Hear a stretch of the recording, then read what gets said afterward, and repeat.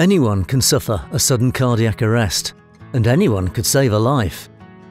During sudden cardiac arrest, the heart rhythm becomes irregular.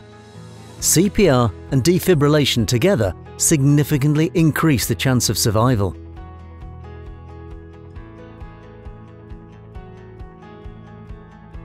If somebody collapses and isn't breathing, shout for help.